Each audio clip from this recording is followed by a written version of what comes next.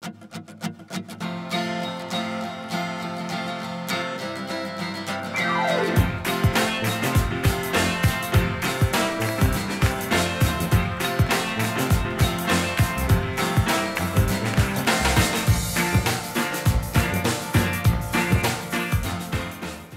before the trip I had been watching Planet Earth from the BBC, and it just reminded me of something like that you see in the movies or on TV or in a magazine, but you never actually get to experience it. And so going there was just like, wow, am I really here? Is the water really this blue? I didn't know that the country was so diverse, of huge ice fields. A lot of times it was compared to Greenland and Antarctica, having like the largest glaciers closest to the equator. You know, and they have such a varied climate throughout the whole region.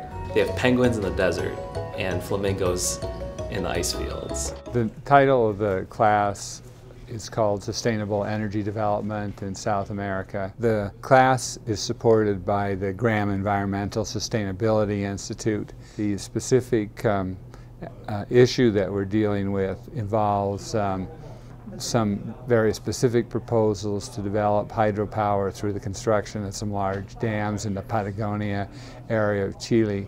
And what the class is trying to do then is to understand the issues that would relate to sustainability types of questions surrounding the proposed development of these hydropower projects. Our goal was for the students to understand that issues that relate to the environment and the conflict with the economy and with social aspects are complex, and that it's very hard to get to any conclusion if you look at things from only one perspective. You know, I guess I'm just wondering if it's an outlier that's going to occur. I'm taking the class with students from a lot of other disciplines, such as engineering, studying the environment, other social sciences, and I'm studying business, so we all bring a unique perspective to different issues, because we've all had different experiences and we have different backgrounds, and that really contributes to a fuller learning experience. I am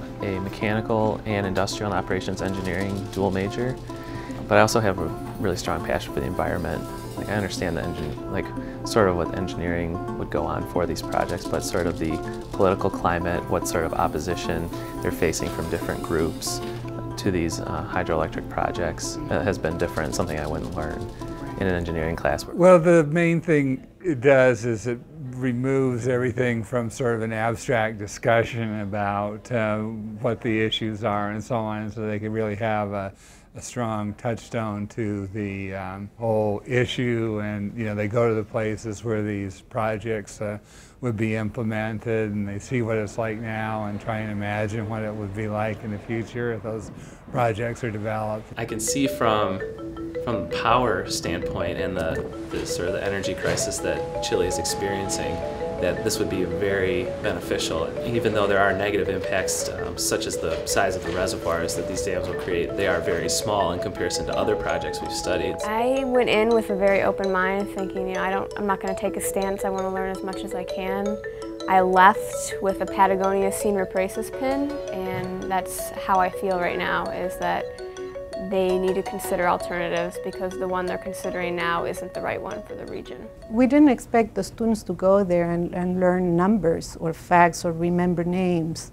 We wanted them to see how the issues were so interdisciplinary, that sustainability needs to be an issue that considers interdisciplinary things, that they need to learn about the impact that these projects have on people, on the environment, on the economy,